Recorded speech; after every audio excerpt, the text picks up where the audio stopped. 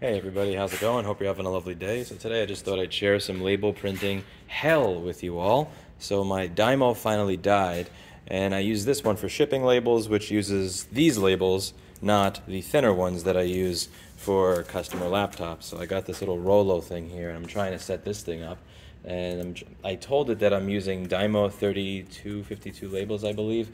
So I logged in to this thing that Rollo has so that you can actually connect to the printer, and I set it up as I do not have 4x6. I have 1.12 by 3.5 inch custom label. We save the changes, and then when we go back to Rollo and we print a test page, it comes out like this, printer test. And when you actually try to print a label to it for a customer, that is going to come out like, I'll show you right here. Like this. Just got to make sure that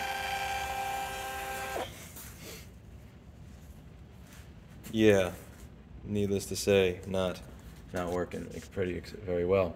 So I go over here and it says, okay, here's how you can set it in Windows printer settings. You right click the printer, you go printing preferences, and you do not get what they show you here. You get this.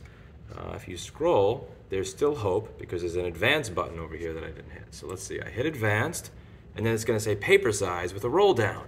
And when I hit advanced, I get this with no drop down. I'm starting to understand why dymo can get away with paper DRM. I really am. This is like my third label printer that I've tried at this point, and I'm about to throw them all out the effing window. Like I hate saying this about dymo because they're such a shit company for the paper DRM, but that thing just works. Like you plug it in, you say what type of label you have, and the labels just come out and they look beautiful. Oh man. It's like I'm very close to giving in. I'm very close to letting them win. I don't want to let them win because they did a very shitty thing with the whole paper DRM shit. But yeah, like see this? Look, see? It still thinks paper size 4x6 when it is not.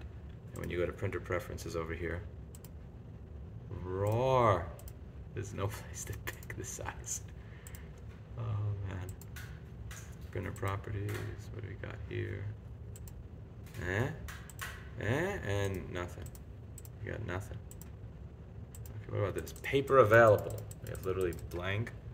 Can't type into that thing. Oh man. I honestly, like if I were dymo, I probably would have.